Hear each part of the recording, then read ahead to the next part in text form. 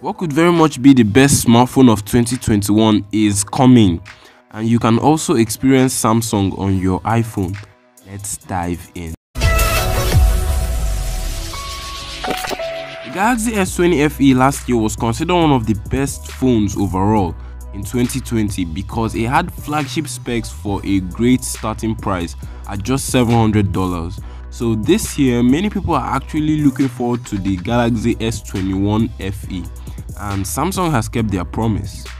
A few hours ago, we saw some renders for the Galaxy S21 FE via OnLeaks, and we see that it has a similar display with its predecessor, just with a lighter bezel.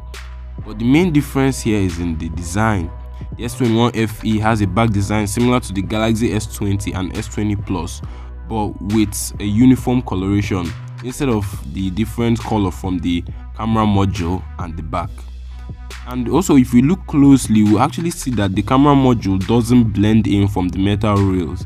Instead, it just comes off like from the plastic back, similar to what we have on the Galaxy A52 and A72.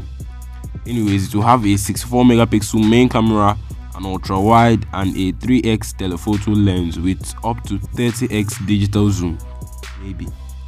Then over to the display, it will be a 6.4-inch Full HD plus 120Hz Infinite O AMOLED display, and of course, it's a Super AMOLED display.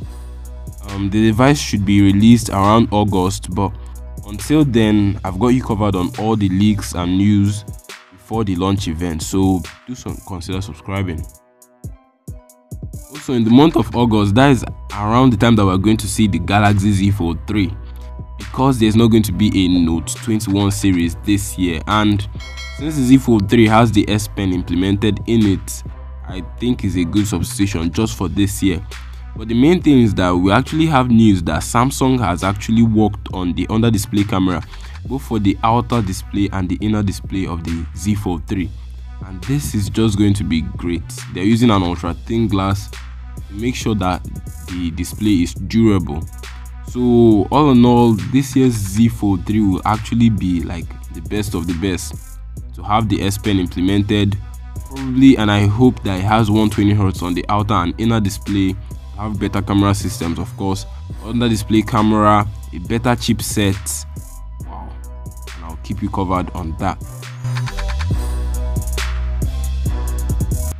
And last but not least, yes, iPhone users can now experience Samsung's UI. Samsung launched a new program that allows iOS users know more about what it's like using Samsung's very own OneUI. Simply visit itest.nz. I'll leave a link in the description. Follow the steps, and yeah, you will actually have that OneUI experience on your iOS.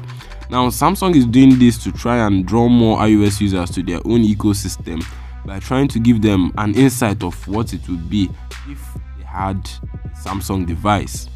Well, that's all for me from this video. Tell me what you think about everything I've said in this video down in the comment section. Subscribe for frequent tech videos, and I'll see you next time. Peace.